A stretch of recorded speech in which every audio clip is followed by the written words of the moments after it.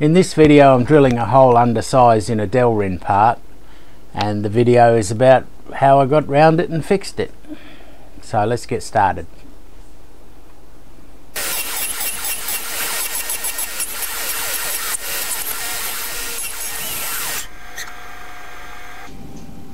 This is the first program. Didn't go very well at all. That's a 10.1 drill, and it's going to go into a piece of delrin which is left at 12 diameter. And I think all that happens is the wall is so thin that there's no material there to resist the drill pushing away, so the hole comes out undersized. I thought I was being very clever using a parting tool for everything, but sometimes we come unstuck.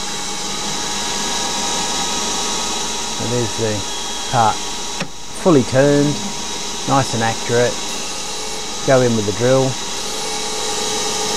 It's pretty messy, it needs speeding up.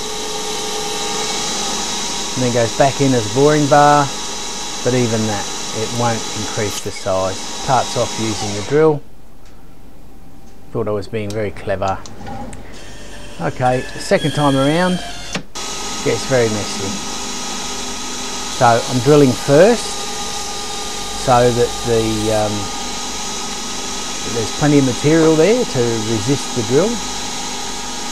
Go in again with the boring bar, with the drill, using it as a boring bar.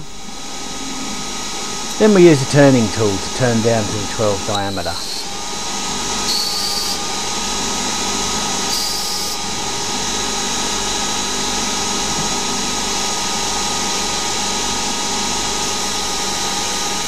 But as you can see, very messy.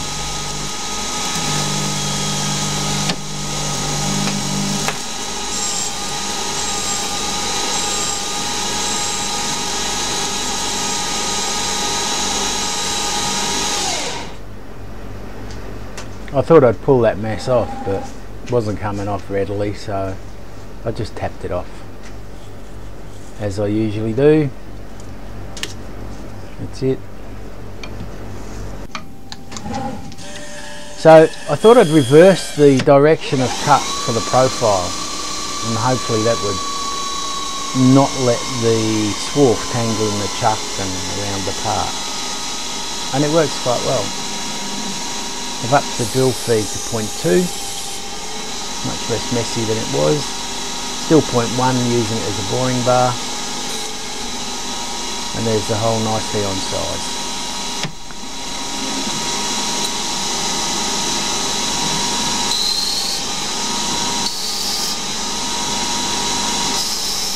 No problem with the swarf with those roughing cuts,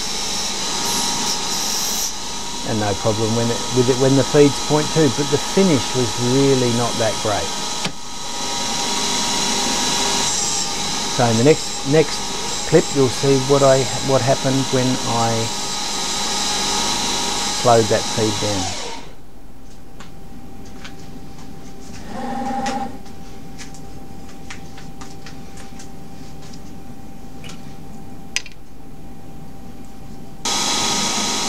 There we go. Now I've slowed it down to 0.1 per rev. That's the profile cut, to try and get a better finish on the part. Not that it needed it. It didn't need it. Just, you know, you try these things and see what happens. Love the way the swarf just flies away when you put plenty of feed and plenty of cut on. And that's what happened when I slowed it down to 0.1 per rev feed. Lovely finish, but that was a good one. The next one after that just tangled around the part again, and it was horrible.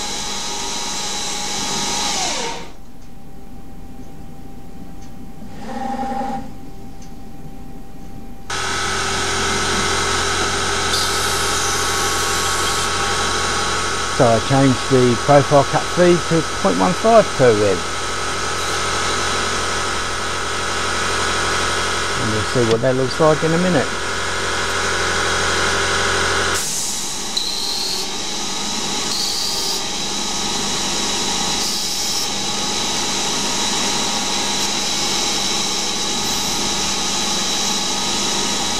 See, the finish is not as good as it was at 0.1 feed, but when you've got 30 odd of these parts to make, you really don't want to be getting all that tangled mess each time.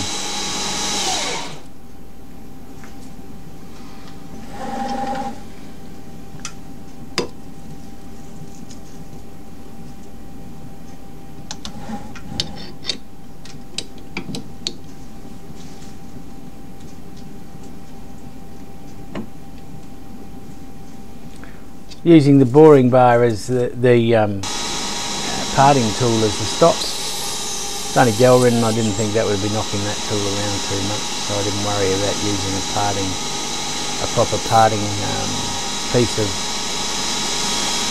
stock.